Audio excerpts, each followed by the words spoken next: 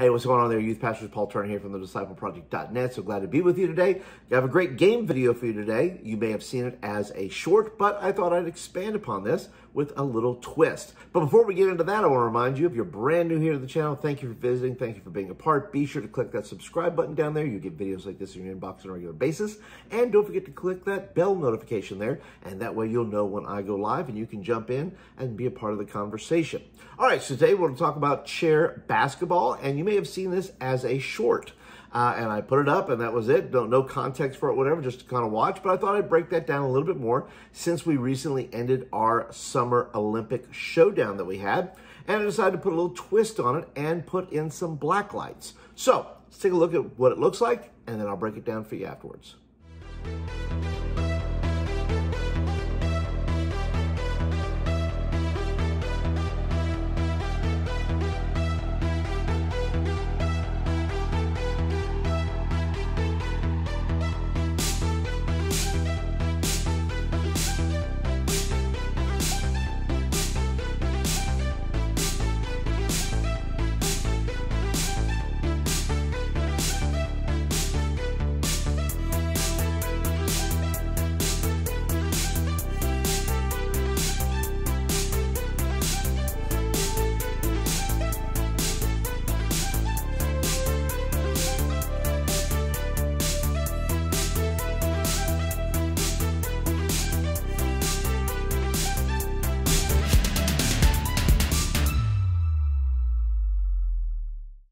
Now, you can see that the kids had a lot of fun and that our room is pretty small, but that works for me when it comes to the black lights. Now, the black lights are just your Blacklight fluorescent lights, and I think they're like 4 feet long.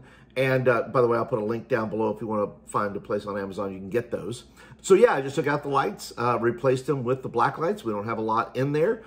So I think we had maybe 10 lights overall that kind of gave the great lighting effect in there. And when we divide the teams, we divide them evenly and we play for about 15 minutes. And you can see there's not a whole lot of rules.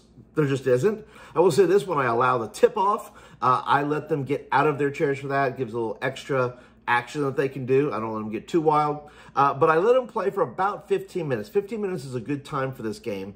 And every 5 minutes, I say, do you want to change up? Like, because if they want to change somebody to play defense or somebody to be better on offense or somebody's a better shooter or whatever it is, I just change them up and let them have that option to change up every 5 minutes. Now, you may say, well, how'd you get those Nerf hoops to stick up there? Well, I just use that, the stuff that you use to hang pictures on the wall. And I put about 8 of those on the back and squashed them on there. And just to make sure, I took a very thin nail and kind of made sure it kind of stuck in there so it would lay flat and it would not fall down, because that would just been the bummer. But I made sure I took care of all that before we played, and it wound up being an excellent fun time. So Blacklight for any game is a great way to put a twist on something.